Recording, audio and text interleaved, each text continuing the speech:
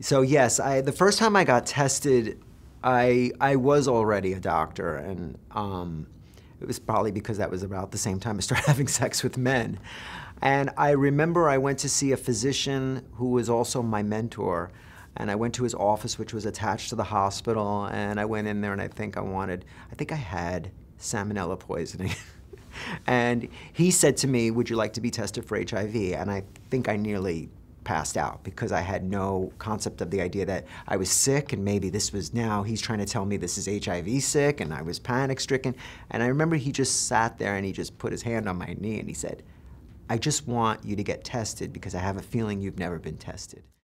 And at the time there was no rapid test, and we had to wait for the results. And I remember feeling, not only was I sick with salmonella, but I remember just laying in bed and having all these thoughts swirling around in my head about what this was going to mean to me.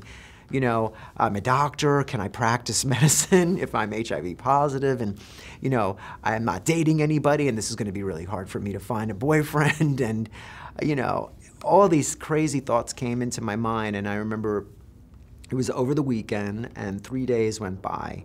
And this was, I mean, he was so strict that he wouldn't even tell me on the phone. I had to go and wait.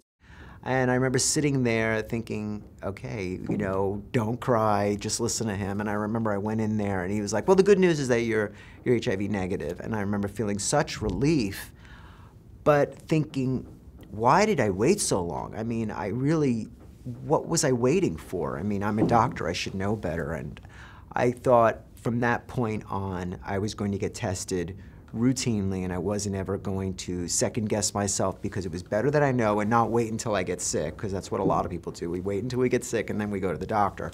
And now, you know, OraQuick makes a rapid home HIV test that you could do in your own home. I mean, so all the excuses that people have made to me over the years for not wanting to get tested, I don't want to wait the lengthy time of the days, I don't want to wait in your office, I don't want to make an appointment. Now what excuse do you have?